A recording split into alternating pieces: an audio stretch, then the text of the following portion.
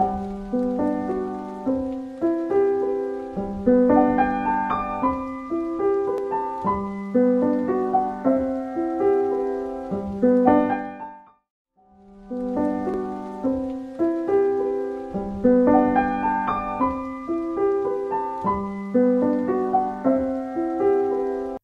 morning all of you. Myself Dr. Ruchi Gupta. Today I'll discuss the topic physical layer. It is the bottom layer of OSI reference model.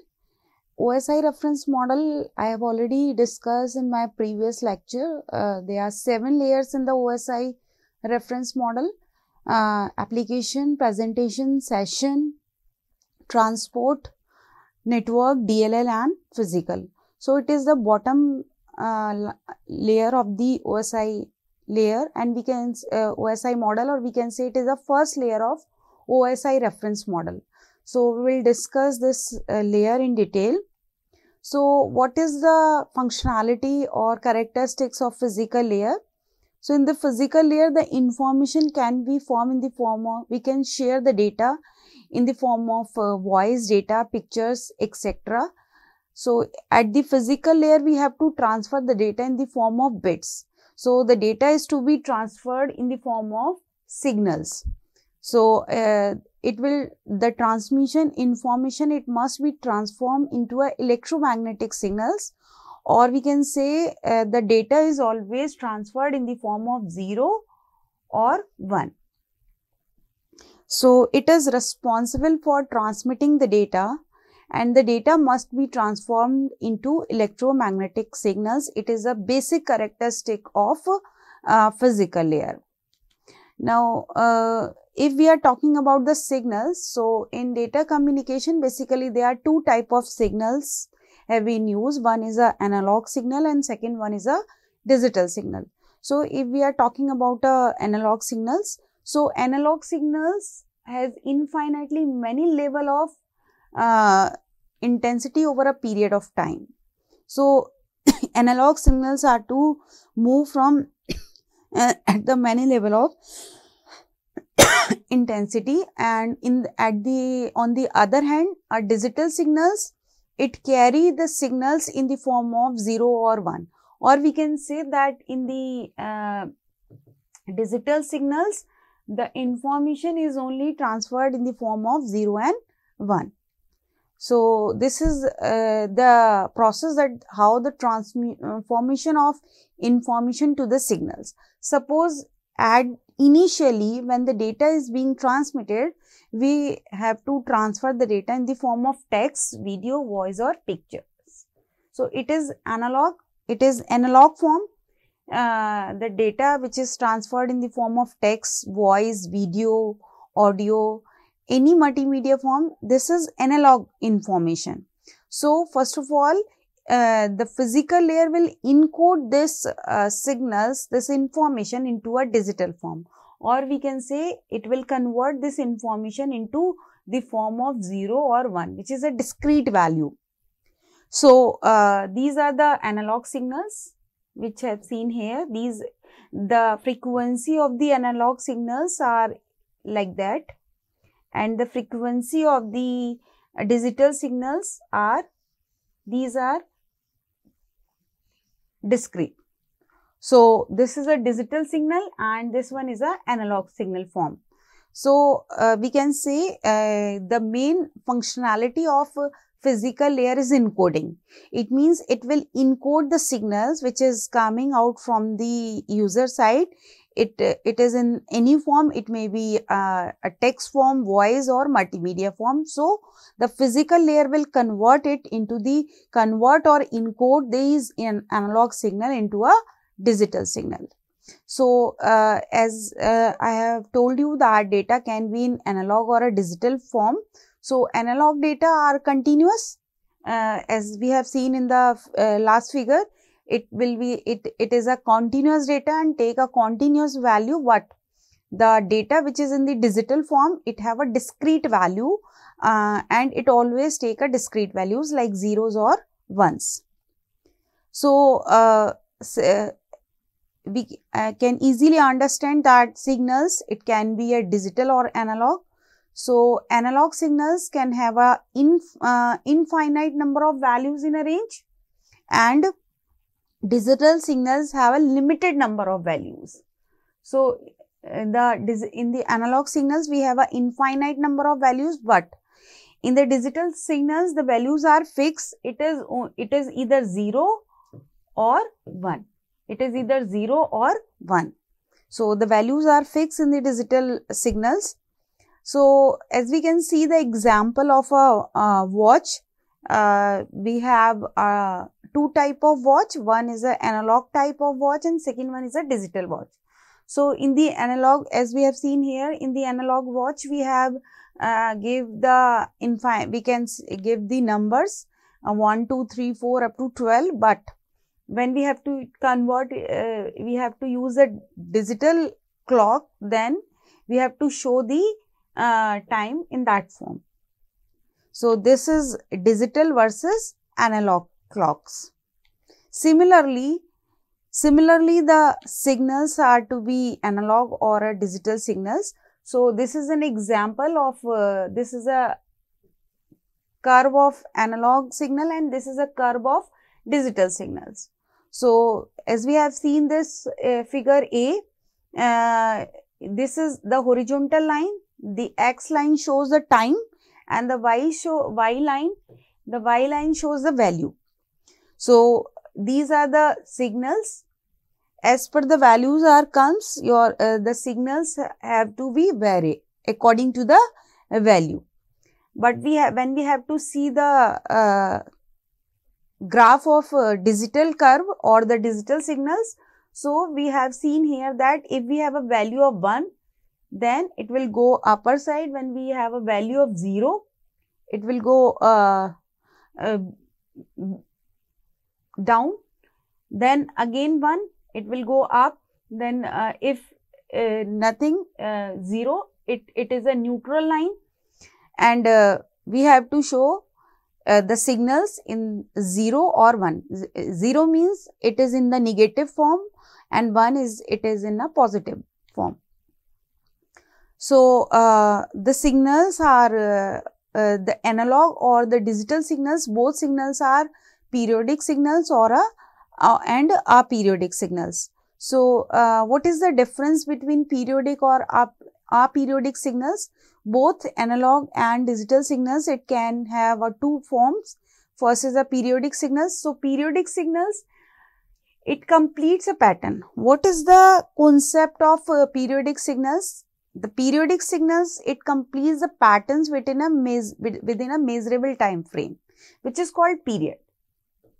And the completion of full pattern, it is called one cycle. And after one cycle, another time frame is coming out and another cycle will be generated. Second one is the aperiodic signals. In the aperiodic signals, the changes without exhibiting a pattern or a cycle which responds over a time. So these are the examples of periodic signals of analog and digital signals. So this is the curve as we have seen here. In the first curve, this is your periodic signal, periodic analog signal. So as we have seen here, there is some sort of cycle is there. Continuous frames are to be coming out and continuous waves are to be generated in this analog signal. Similarly, when we have to convert it into the digital form, so it is a digital version of this analog form. Similarly, this is one type of analog periodic signal. This is digital version. This is another digital analog form and digital form. So in the periodic signals, there is a continuous waves are to be generated, which is called one cycle. And after one cycle is completed, the next similar type of pattern will be generated again, and this is called second cycle. And the signals are to be generated similarly. But if we are talking about the aperiodic analog and digital signals, there is no pattern of waves. So there is no cycle will be generated in aperiodic signals. Anytime any signals can be come in any form. So this is an example of aperiodic signal. So we have to convert this analog aperiodic signal into a digital aperiodic signals. As analog signals are simple as well as composite. So simple signals, it cannot be decomposed into a simpler signals. We can say the simple signals are the basic unit, we cannot further divide it into the another signals. But if we are talking about the composite analog signals, this is a composition of the multiple sine waves. So it is a combination of the sine waves which is come from the analog signals.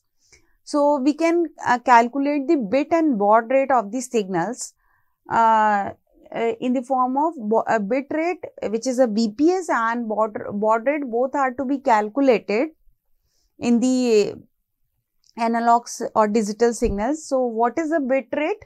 So bit rate, the definition of bit rate is, it is a number of bit interval per second. Means per second how many number of bits are to be transmitted, or in a second, in a 1 second, how many numbers are to be transmitted. So it is a number of bit interval per second, number of bits transmitted during 1 second. This is called bit rate. And if we are talking about the baud rate, so what is baud rate? It refers to the number of signals unit per second that are required to represent those bits. So in the bit rate, we have to calculate the number of bits which are transmitted in a single second. And what about baud rate? It refers to the number of signals unit that per second how many bits are to be represented. So baud rate, it equals to, if we have to calculate the baud rate value, so baud rate, it equals to the bit rate which is divided by the number of bits represented by each signal unit, and it is always less than or equal to the bit rate value. I have just seen we'll just see one example of this bit and baud rate. So the total number of bauds, it determines the required bandwidth and not the number of bits. So we'll take just one example of this bit or baud rate, how we can calculate the bit value or bit rate value or a baud rate value. So this is our x-axis, it shows the time value, and the y-axis, it shows the amplitude value. So all the signals are to be transmitted in analog form. This is 1 cycle, 2nd cycle, 3rd cycle, 4th cycle, 5th cycle. So in this case, the bit rate, what is the definition of bit rate? Per second. In the 1 second, how many bits are to be transmitted? So in the 1 second, here as we have seen in this example, 1 bit, 2 bit, 3 bit, 4 bit, 5 bit. So in this example, total 5 bits are to be transmitted per second. So the value of bit rate here is 5. Okay. And what about baud rate? So what is the definition of baud rate? Baud rate, it refers the total number of signal unit per second. Okay. So in this case, per second, total number of signals are to be generated. Here, in 1 second, 1, 2, how many, in 1 second, total number of, this is total 1 second. So in 1 second, total number of signals generated, 1, 2, 3, 4, 5. So the value of baud rate is equal to 5. Okay, let me see another example of bit or baud rate. there is a little bit change in this example. This is x-axis that shows the time value. So, it is 1 second. This y-axis shows the amplitude value. So, let me see in this example. In 1 second, how many bits are to be transmitted? 0, 1, 0, 1, 1, 0, 1, 0, 1, 1, 0, 0. So, total 10 bits are to be transmitted in a single second. So, the value of bit rate here is 10 because we have transmit total 10 bits in a single second. This is the definition of bit rate. So, here the value of bit rate is 10, 0, 1, 2 bit, 1, 0, this is 2 bit, 1, 0, 2 bits, 1, 1, 2 bits, 0, 0, 2 bits. So, we have calculated 1, 2, 3, 4, 5, 6, 7, 8, 9, 10. So, total 10 values are to be transmitted in a single second. So, the bit rate value will be 10. Now, we come on the baud rate. So, baud rate says that how many signals are to be generated in a single second. So, this in this 1 signals, 2, 3, 4, 5. So, total baud rate value will be 1, 2, 3, 4, 5. So, here the baud rate value will be 5. So, we have to calculate any times we can calculate the value of bit rate and the baud rate. So, this is the whole process that how we can transmit the bits in the how we can calculate the bit rate value and the baud rate value. Now, we come on encoding. So, as I have already told you that encoding is a mechanism for converting the signals into the digital form. So, there are number of conversion methods available. So, these are the conversion methods, 4 type of conversion method: digital to digital method, analog digital method, digital to analog method, and analog to analog method. So, these are 4 methods of conversion or encoding scheme. So, how we can convert if we are talking about the digital to digital encoding? So, in digital to digital encoding, we have just convert the bits into the digital form, into the waveform. So, for example, we have taken an example like 0, 1, 0, 1, 1, 0, 1. This is our the data is in digital form. Now, we have just convert it into the digital sine waves. So, this is our x-axis, this is our y-axis. It denotes the time value, it denotes the time, and y-axis denotes the value. So, initially we have 0, so it is 0, then a 1, it is a positive value, then 0, 0, then 1, 1, 1, for 0, then 1.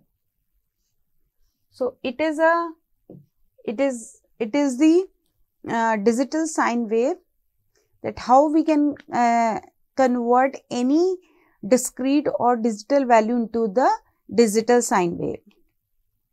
So, there are number of digital to digital encoding schemes are available. First is a unipolar method, second is a polar method, and third one is a bipolar method. So, in the unipolar method, what is the definition of this unipolar method? In the unipolar encoding, we have used only one voltage level. Okay. So, let us see the example. Because it is a digital to digital conversion method, so if we have a value 0, 1, 0, 0, 1, 1, 1, 0. So, we do nothing, we have just take the one voltage value. So, if we have 0, it is shown to the timeline, then 1, it is positive line, then 0, 0, then 1, 1, 1, 0. Simple. We have just converted it into the digital sine wave. It is a unipolar method. So, second is a polar method. In the polar method, we have used two voltage value. So, one is for negative. If we have 0, then it is called negative, and if we have a 1 value, then it is called positive. So, here we take two voltage value, positive or negative. So, there are three type of polar methods schemes: NRZ, RZ and Y phase. NRZ is also divided into two parts, NRZL and NRZI. Y phase method is divided into two parts, Manchester and differential Manchester encoding. So, first of all, we are talking about the NRZ and NRZL. NRZL is dependent upon the state of the bit. So, we'll take here we'll take the example. If we have 0, 1, 0, 0, 1, 1, 1, 0. So, 0, it means here we'll take it positive value, positive voltage value. Then 1, we go negative, then 0 positive, फिर 0 negative, then 1 negative, 1 negative, 1 negative, then 0 positive. Now, when we go on to the NRZI, it is inverted. It will be inverted if 1 is encountered. So, suppose 0 is coming, then 1. Once we have encountered the value 1, then inverted, then 0, it becomes negative value, then again negative value, then 1 positive, again 1 encountered, then it inverted. So, the same process will be repeated again. This is NRZI encoding method. Now, we come on RZ encoding. In the RZ encoding, one bit is actually represented by a positive value and 0 represent the negative value. So, the values are 0, 1, 0, 0, 1, 1, 1, 0. So, we will start with 0, and second thing, it requires two signal chains to encode one bit and therefore occupies more bandwidth. Okay, so 0, then 1 positive value, then 0, 0, 1 positive value, 1 positive value, 1 positive value, 0 negative value, then positive value. So, this is RZ encoding scheme. Next is the Manchester or differential Manchester encoding. In the Manchester encoding scheme, 0 will start there, and at the half of the wave, we will start the next value. So, in Manchester encoding, the transition is at the middle of the bit. It is at the middle of the bit, and it is used for both synchronization and bit representation. So, we will take one example here. We will start 0, 0 positive, then after half of the, we will start 1. The wave is start from here, 1, then in the 0, 0 at mid of the level, it will start from positive value, then again. Similarly, this process will be repeated. And in differential Manchester encoding, the transition at the middle of the bit is use only the synchronization, and the bit is defined by the inversion. It is the inversion. So, same here, we will start 0 with the positive value.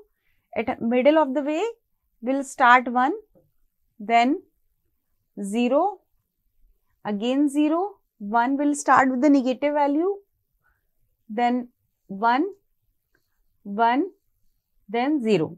So, presence of transition at the beginning of the bit time, it means 0. So, this is all about our encoding and signals scheme, which is the basic characteristics or the basic functionality of the physical layer. So, thank you very much.